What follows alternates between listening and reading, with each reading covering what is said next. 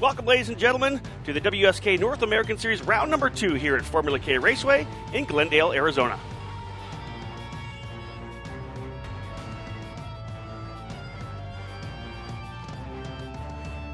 Tag Senior next up, and we'll see if Neil Alberico can continue his winning streak from Newcastle. We've got a green flag. We are racing in Tag Senior, green, into one.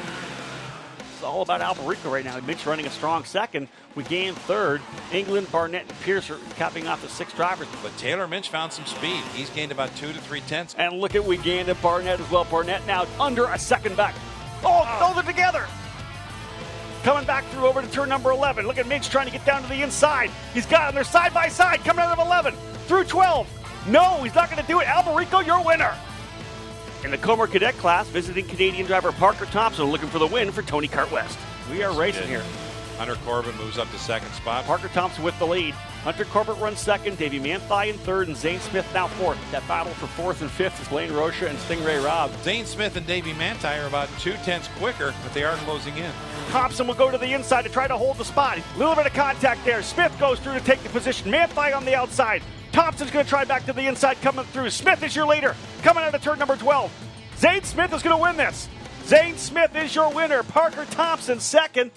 Next up is KF3, and Raquel Martinez will be looking for her first WSK North America's victory. We've got a green flag finally here in the KF3 class through 11 here right now. A little trouble there for Raquel Martinez as Chalut's trying to see if he can't match Martinez right now. The fastest driver on the racetrack right now is Madrigal. She's closed up on Martinez already.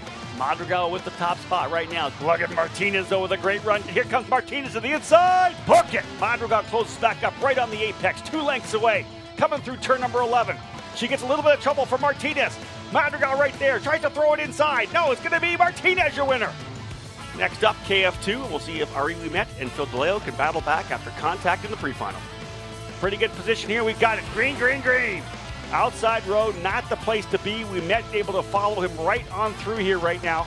Ouimet now your new leader. Wimsatt back to second. DeLeo right there in third. Wimsatt's really starting to find some speed here. This car is starting to come in late in the race. Your winner in KF2, Ari Ouimet. Wimsatt comes in second spot, and Phil DeLeo, third position. Joining me here, the club president for the Phoenix Kart Racing Association, Pete Boyle. One of the most historic sprint karting venues in the United States is right here at PKRA. Well, the track opened up as a public club probably a little over 20 years ago. And having guys like Buddy Rice, Indy 500 winner, J.J. Yaley, Danica Patrick's driven here, Scott Speed's driven out here, Michael McDowell. So we come from a long history of racing legends, and up-and-coming racers also, that help bring this place to the spotlight. Our website is www.pkra.com, and we are open 6 days a week. Rotax Minimax will see Dalton Sargent try to go 3 for 3 in racing action. Green. Racing into one.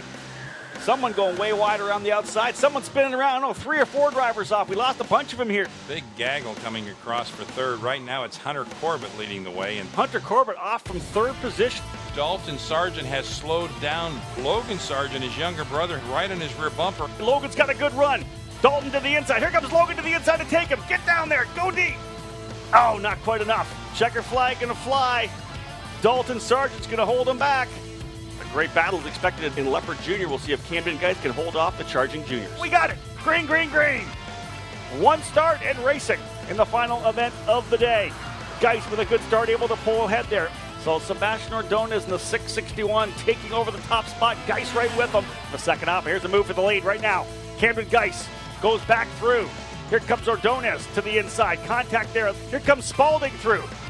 Camden Geis and Sebastian Ordonez get together again. Here we come around, though. The winner of our final race today in Leopard Jr., Kyle Spalding with the win.